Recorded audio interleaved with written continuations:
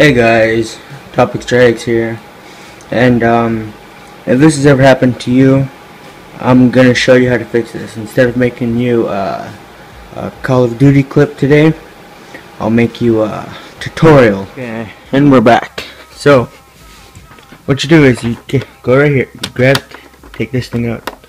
There should be a blue screw right there.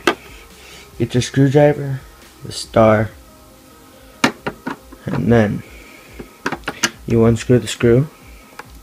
When I'm unscrewing it, I'll come back. Just take that out. Just put it somewhere where you won't lose it. And you take this part out. Just put that right there. And then you pick this up. Pull this out. Be careful. Hold it on its sides. Just give it a few blows right there. Give a few blows in here. Might be a little dusty on yours. Let it sit out for like half an hour, but mine should be fine. Alright, and then we'll put her back in.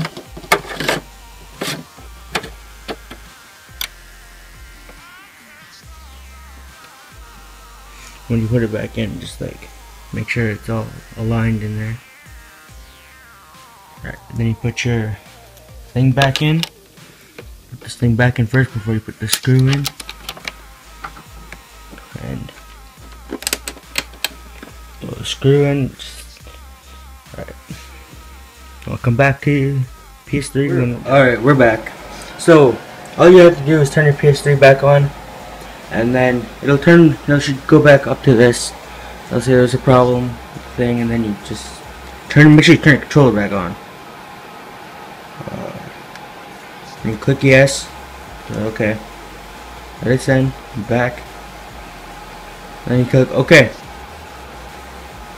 Then it will fix your system, and it should be fine. And peace.